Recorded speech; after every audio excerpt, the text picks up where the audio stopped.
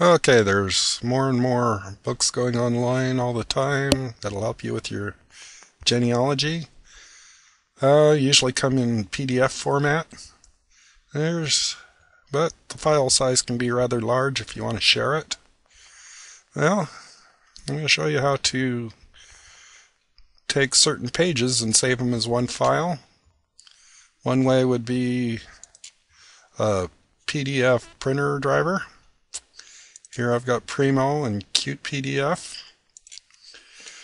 But if you want a whole bunch of pages, the file size can get large again. It fits it to an 8.5 by 11 size. So I'm going to show you a little program that's going to work a little better. You go to agnesj.com/PDFTKB and you scroll down. A lot of good PDF programs here. Here's a viewer. This works like a printer driver, but we want this PDFTK builder, and here it'll actually merge pages together, pull out certain pages, split them into individual files, background stamp, rotate. It does a whole bunch of stuff. But let me show you how this works. So first off, we want to pull in the file we want. And you can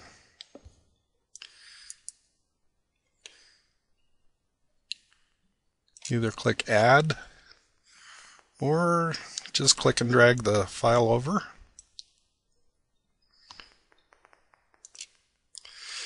Now we'll be able to pull out certain pages. As you can see, this is a 605-page document, but there was only 3 pages that interested me. So now that we've got the file in, I would recommend getting the title page for sources. If you want, the table of contents, and this page might be good too. Now, the pages I'm interested in is up here in 550, and I basically want those next 3 pages. And just for the fun of it, I'm going to put in the index to the whole thing in case I ever want to go back. So I've already written down the page numbers I want. So I'm going to paste them in here. Now in the grouping, the dash means from one page all the way through to the next set of numbers. The comma is for stopping and starting at a new area. Kind of get my drift there. And here's the first pages I want, next set I want, and then the final set I want. Okay, now all we do is click Save As. And I'm going to save this as test. And yes, I want to replace it.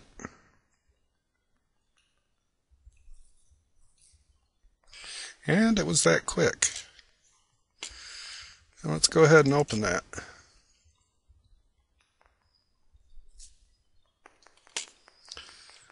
Let me resize that.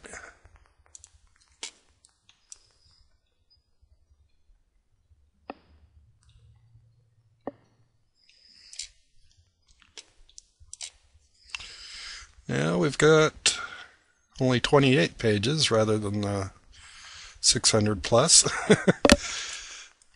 There's the contents, there's that page, then we jump right into the one area I want.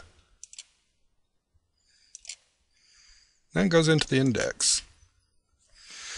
Now this program, some sites are embedding the text into the image.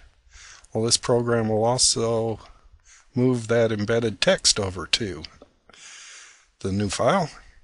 This particular one is just images, so can't use that there in the books that are embedded that I have are copyrighted, so I don't want to show them. So I hope you give this a try. It's free, the nice thing. And to show you,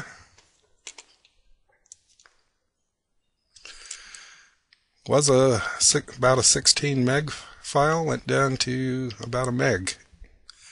So this is actually pretty decent to email off to your family and friends or other researchers dealing with the same family. So I hope you'll enjoy.